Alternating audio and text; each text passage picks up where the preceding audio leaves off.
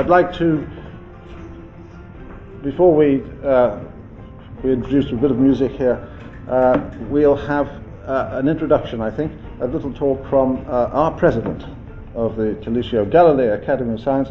Can I introduce you to, or may I introduce you to, my colleague Jeremy Dunning-Davis.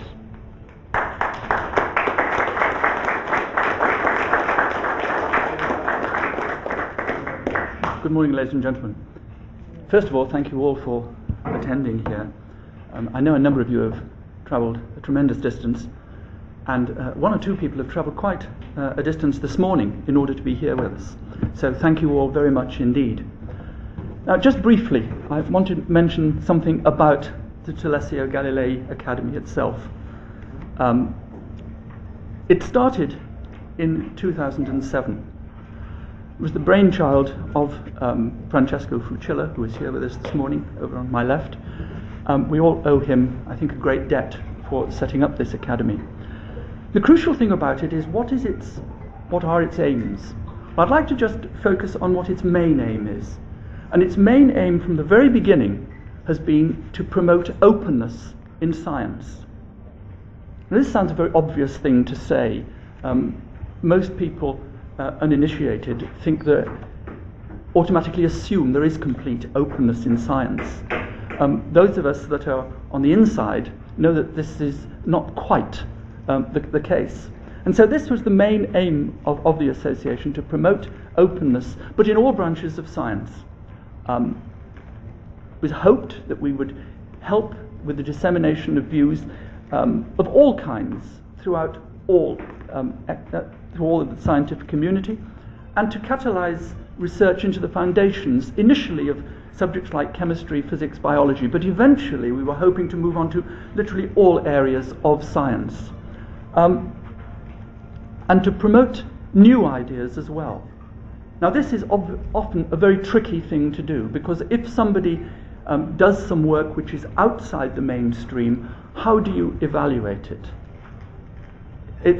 It's very easy to think about this and say, oh, well, we should look at everything, but there is potentially some work that is going on that people with experience can look at and realize is going to be non-productive in the long run.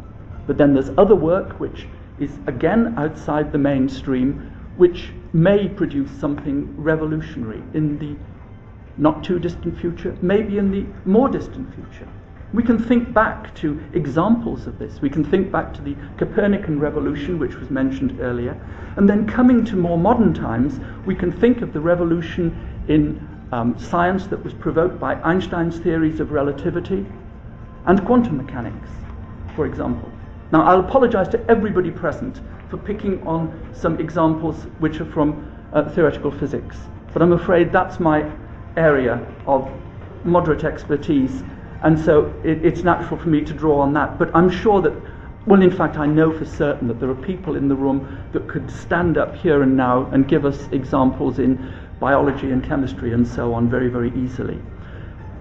But it's very easy for us to look back and think of these big changes that have come about in the past.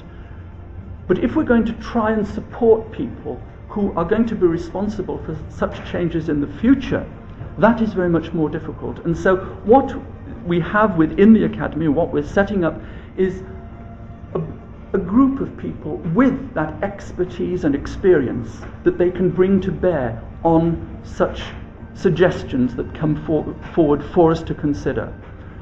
It is hoped in the not too distant future that the Academy itself will be able to fund some of these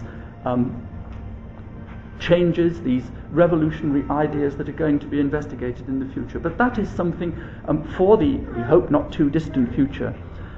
We're aiming to provide a bridge between newly developed concepts and existing work in fields, and creating a synergy between them that can be beneficial to growth in all different areas, in all directions. And at the basis of this is that we want to be able to encourage innovative projects.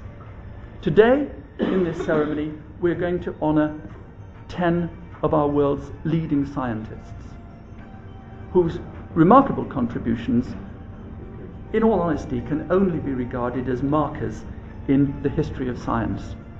And speaking personally, may I just say in conclusion how delighted I am that those people are able to be with us here today. Thank you very much, ladies and gentlemen.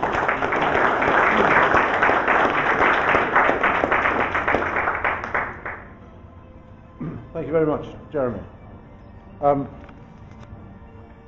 the second person to address us gives me pleasure, great pleasure, when I introduce the chairman of the Academy, Walter Alves Rodriguez. He's right here.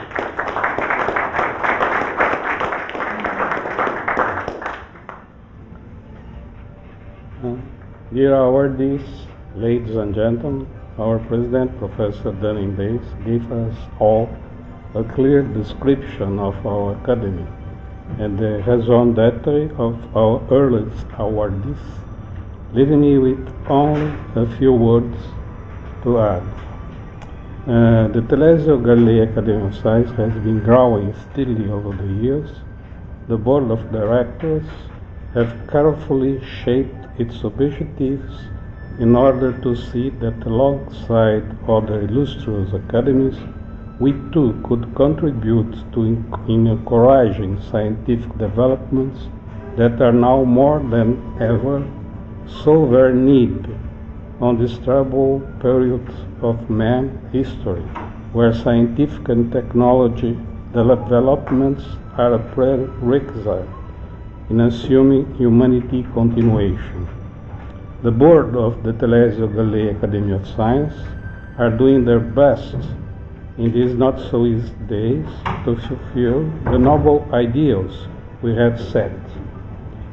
We do our best from the depths of our hearts and mind in order for today and for all eternity we may rejoice to live in a boundless universe of infinite possibilities, a place where, as expressed in the words of William Blake, you can always see a word in a grain of sand and a heaven in a white flower, hold infinity in the palm of your hand and eternity in 1 hour. And thank you for your attention.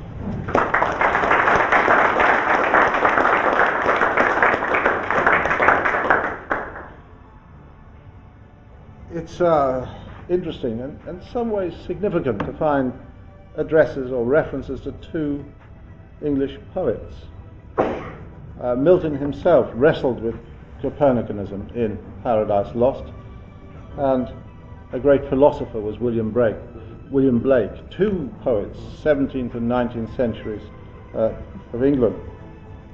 We'll now, if we may, move to the awards themselves. Before I do so, just a second or two.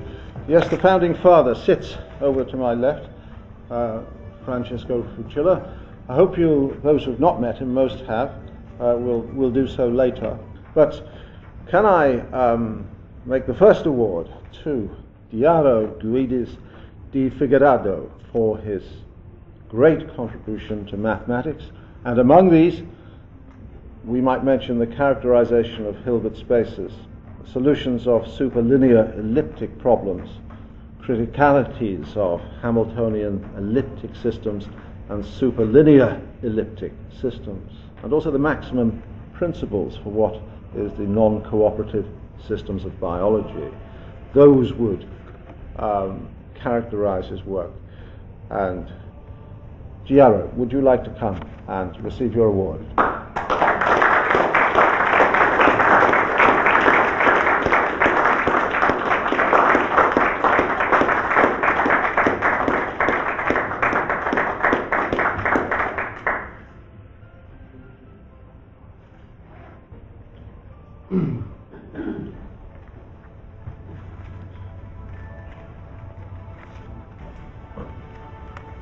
Okay, ladies and gentlemen, I'd like to express my deepest gratitude to the directory of the Telesio Galilei Academy of Sciences, Professor Jeremy Dunning Davis, President, Perez Clifford Ames, Vice President, Kirill Shukhanov, General Secretary, Valdir Alves Rodrigues Jr., Chairman, and Franco Sellery, Deputy Chairman. I think it's a great honor for me to receive that. It comes to me a poem of the famous English poet of the 18th century, John Donne. No man is an island. That's the title of the poem. It's a beautiful poem. So I feel that the honor has to be shared with me by several people that were more important for my career, more essentially, as a matter of fact. Starting with my father, living in a small town in the northeast of Brazil, a region afflicted by periodic droughts, it was not easy for him to cover the expenses of my education in other cities, including Rio de Janeiro. That was the capital of Brazil at the time. But he never said no to my daring projects. In the School of Engineering in Rio de Janeiro, I was lucky to have my teacher of rational mechanics, Professor Peixoto, Mauricio Matos Peixoto, probably one of the first Brazilian mathematicians to achieve international recognition for his work in dynamical systems, and his joint work with the French mathematician René Thom. Peixoto was a good advisor in my first years of my advanced studies in mathematics. In the 1950s were very important for the development of science in Brazil. The National Research Council was created at the time. The Brazilian Center for Physics Research had been found a couple years before due to physicists like Cesar Lattice, Oliveira Castro, Leite Lopes, and other physicists, important Brazilian physicists at that time. In 1952, the Institute of Pure and Applied Mathematics was founded. Since there was no school of mathematics in Brazil at the time, you see, mathematics in Brazil essentially started in 1934 with the creation of the University of São Paulo and the coming of scientists from Italy at the time. But there was a gap until 1950s, the 50s, when the National Research Council started a program of sending young Brazilian mathematicians, young men, to study abroad. I was very lucky to get a fellowship from the National Research Council.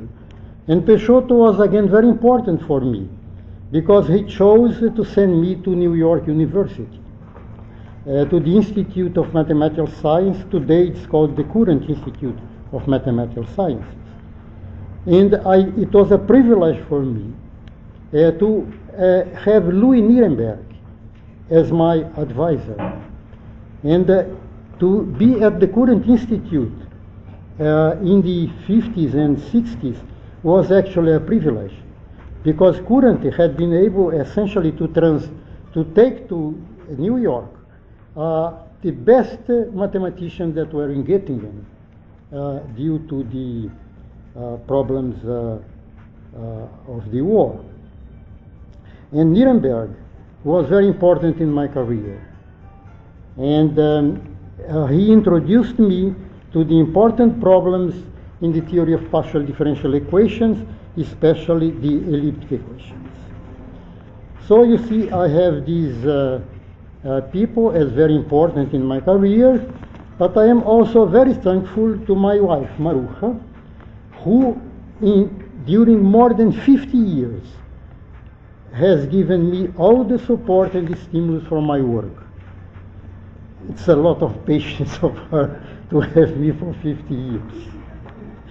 Okay, in conclusion, I would like to thank again the Telesio Galilei Academy of Science for this honor that that so kindly has granted me.